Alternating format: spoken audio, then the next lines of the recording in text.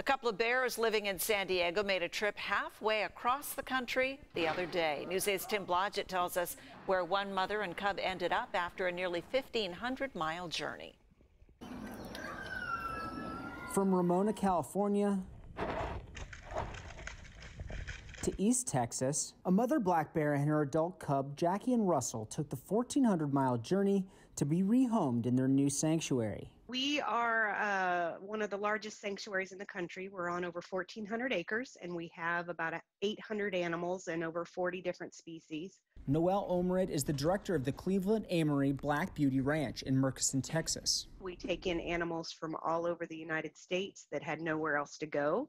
So these are animals that were seized by law enforcement, that were neglected, abused, used in the entertainment industry. The two bears were originally from Northern California, but after a few too many human interactions, the bears were sent south to the Humane Society's Ramona Wildlife Center. After a brief stay, the mother and cub were transported to their forever home at the Black Beauty Ranch. So they were in secure cages the whole time in a trailer. They stopped regularly to check on them, but the bears did really well on transport. They were very calm. They weren't stressed out.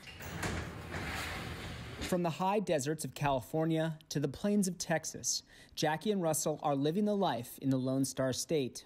They personally have about an acre of space on their own, just those two, and it's naturally wooded, trees and grass, and they have platforms they can climb on. They've got a concrete pool they can swim and splash around in.